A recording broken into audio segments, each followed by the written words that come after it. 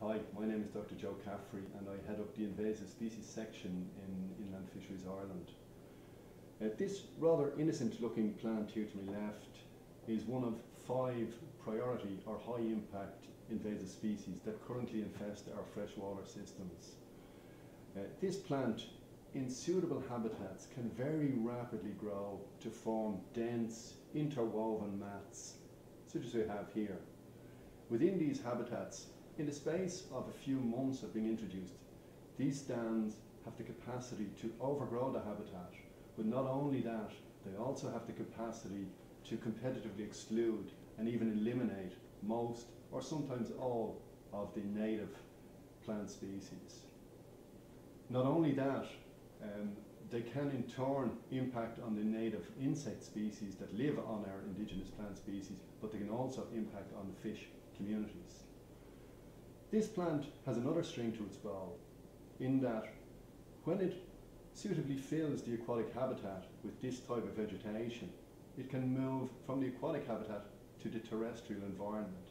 So it actually has an aquatic growth form that we're seeing here and a terrestrial growth form. So it can move from the terrestrial habitat and infest and impact on the riparian zone. So it really is one of these nasty invasive species. But what I want to do now is to show you how to simply identify this species.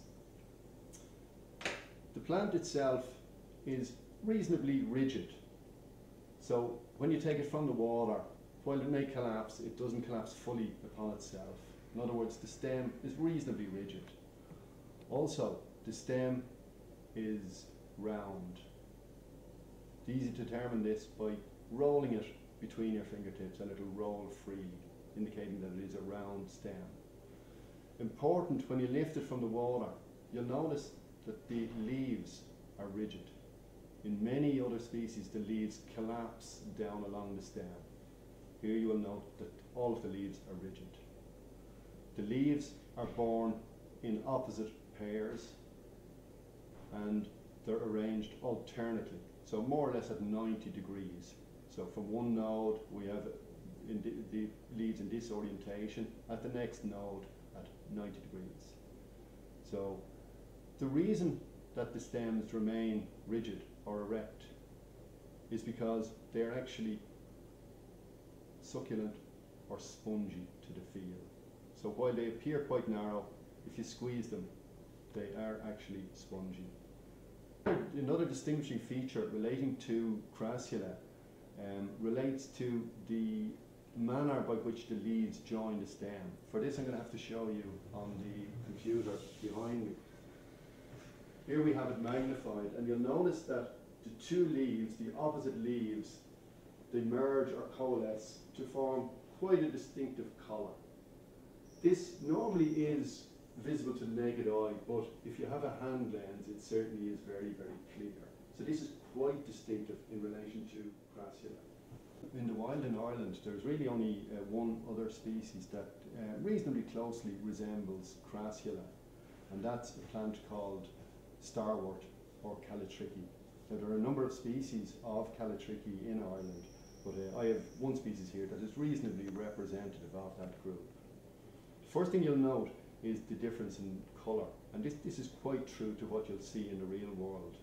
The Crassula invasive species is dark green.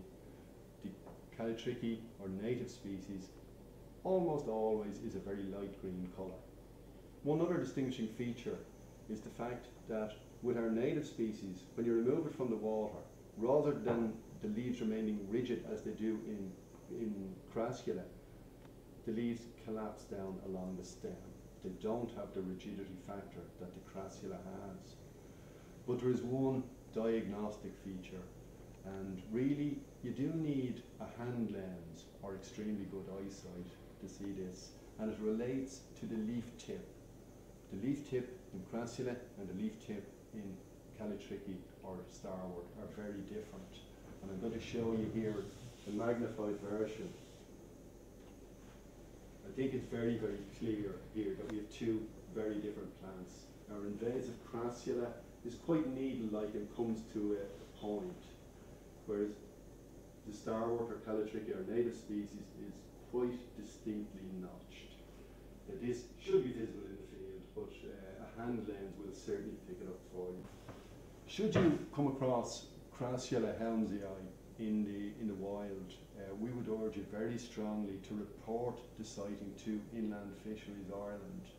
You can report it at info.fisheриesIreland.ie, or we have a 24-hour emergency number, and that number is 1890 fish 24 or 1890 347424.